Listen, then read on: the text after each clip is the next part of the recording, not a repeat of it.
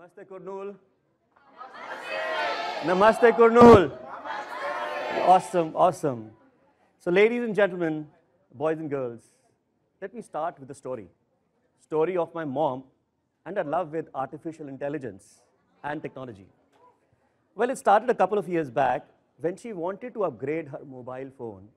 So we invested into a fancy smartphone with voice assistance.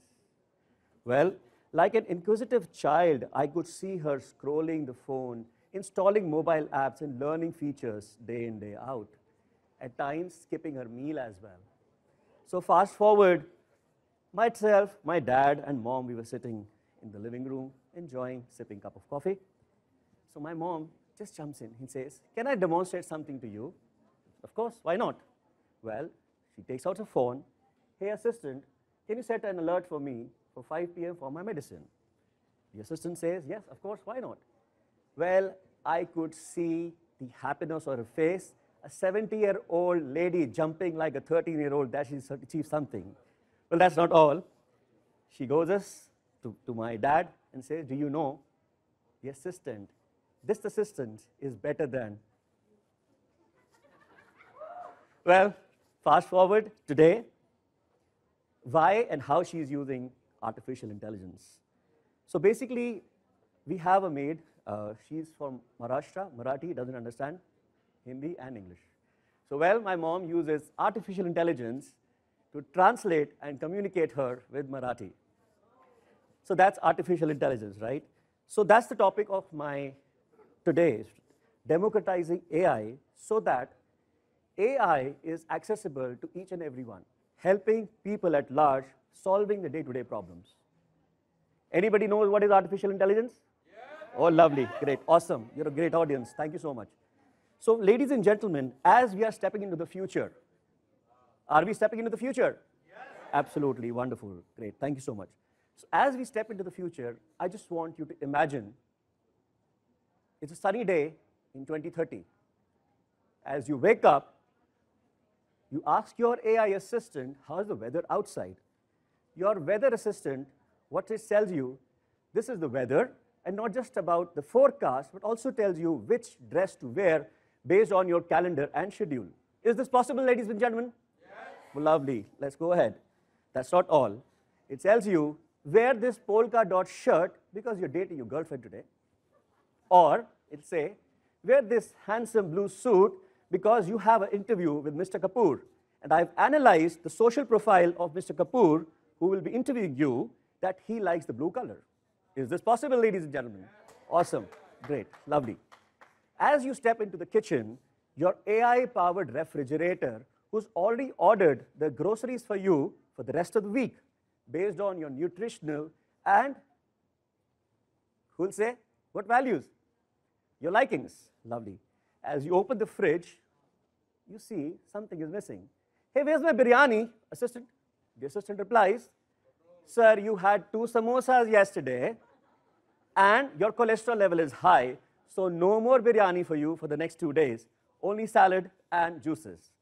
So, ladies and gentlemen, as you step out, you step into your self-driving car, which navigates you through the traffic. I believe there is not enough traffic over here, but let's talk about traffic in the Bangalore and Delhi metropolitan cities, right? So this gives you time. This gives you time to go through your favorite podcast or maybe some channel over your virtual reality glasses. So, ladies and gentlemen, is this a reality possible or not? Yes. Lovely. I would say I would have said no if a similar looking Santa in blue would have told me the same thing 3 decades back when I was doing my engineering. So yes, ladies and gentlemen, as we are stepping into this future, we are already living this future. This future is not distant from us. We are very close to this future. But let's make the best use of these coming years so that by democratizing AI, we can use and we can reach the right audience with the right message. That's something which is very important over here. That's my highlight. So now, ladies and gentlemen, let me talk about the current state of AI. Well, we all understand AI, which probably was a futuristic concept a couple of years back, is definitely a thing of today. And we are growing every day with the AI features. couple of speakers who've spoken before me, of course, they've talked about the various features and the benefits of the solutions. So let me walk you through my own journey with AI. Can I? Lovely, thank you so much. So well, it started with the year 1996. When I was doing my engineering, so we had a subject called artificial intelligence, AI. Well, at that time, AI was not matured enough. The solutions which are available were not good enough to actually help the humanity. Yes, we were learning Turing machines, we were learning machine learning, we were also had a concept of natural language processors. And yes, that was the time when we heard Mr. Garry Kasparov. Anybody know who was Garry Kasparov? The legend, the grandmaster of chess, who played the chess with the supercomputer. So well, that was a story, that was a buzzword. But I used to think, is that all what AI can do? Is that all what is possible? What next? What all is possible? Is that all just the machine for fun learning games, etc.? No, that was not the point. The point was what else is possible.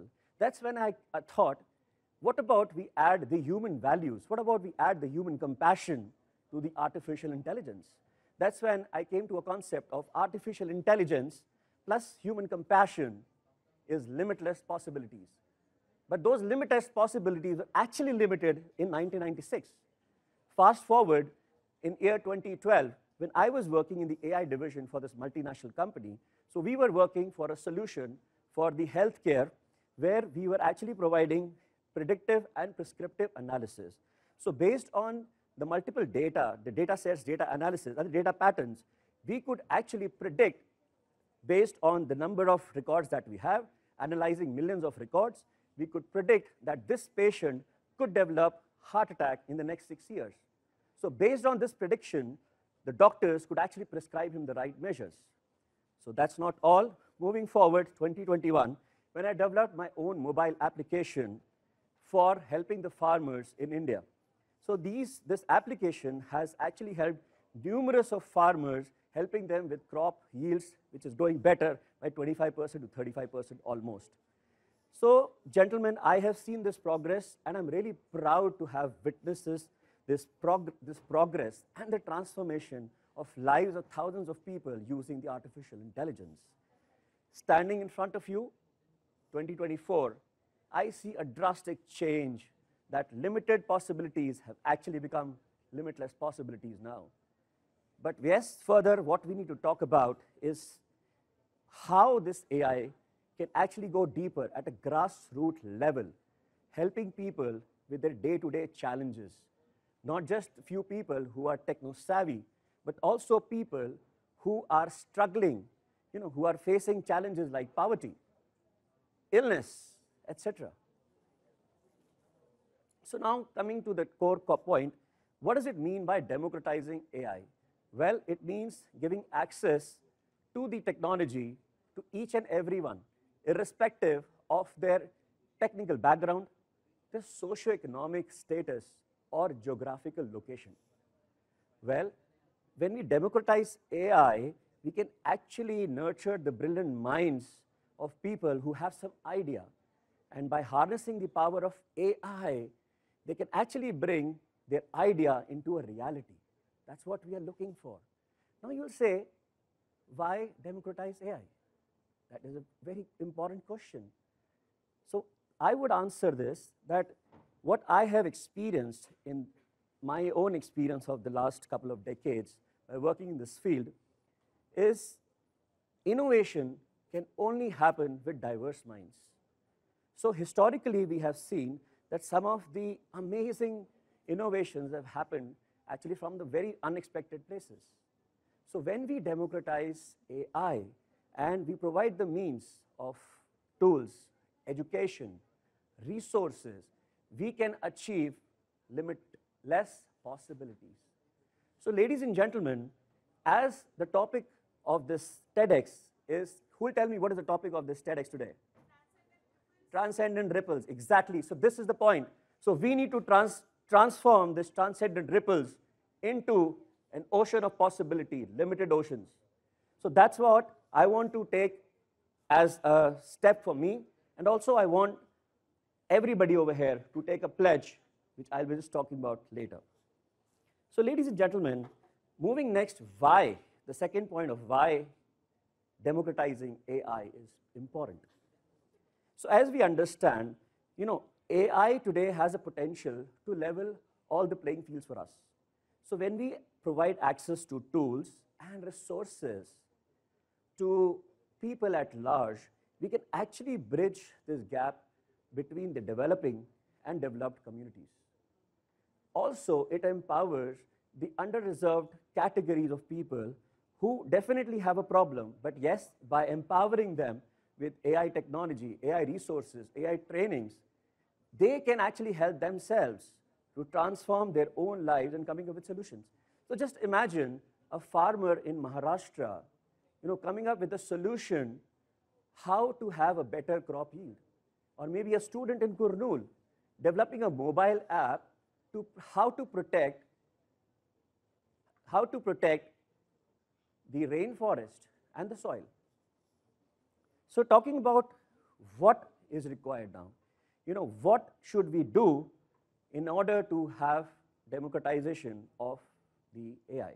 So what simply I would like to start here is, so what all is possible, right? So definitely, first of all, we have to take care of the healthcare for the sick people, right? So for that, ways and means which are possible. So first of all, something which is definitely a reality today is AI-powered diagnostic. Today, using the power of AI diagnosis, using the apps, machines, and the systems, any patient in a remote village can be detected using these tools. Because of the unavailability of a doctor or a proper hospital, this was not possible earlier. So this not just reduces the burden on the healthcare facility, but actually gives this power to that patient. Apart from that, telemedicine, I believe that's becoming a future now. Earlier, before COVID, people didn't know what telemedicine was. So talking about telemedicine, right? Today, any patient and a doctor are remotely connected easily. Next, personalized treatment plans for the patients. Next, I would like to move to a very important point of how we can alleviate poverty using AI. So first and the foremost, what are the challenges? So first of all, we can actually empower the microfinance who can actually provide small loans to this unbanked population so that they can start up their own small business or use it for their emergency. Also, at times we have observed this vulnerable population is not getting the right aids which were actually contributed by the government to them. So using the AI, that's something that we can use, and the leakage of the resources can be minimized. So last and not the least, which puts my head in shame, ladies and gentlemen, is the women's safety. Irrespective of all the limitless possibilities, irrespective of all the improvements that we have done, still we are not able to provide women a good, safe environment. Why do they have to live in fear? So ladies and gentlemen, I want you all to take this pledge that we, along with AI, have to work towards the women's security and the safety. Can I have raise of hands? Thank you, ladies and gentlemen. So I want all to take this forward because this change is only in your hands. And trust me, you are in the right spot at the moment.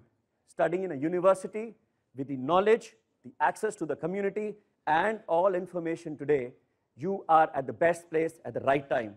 So ladies and gentlemen, I want you all not just take this pledge, but work towards democratization of AI and start learning AI. Of course, the previous speakers have already shared about it, right? So I want you all to start focusing on this and consider what is the grassroots problem.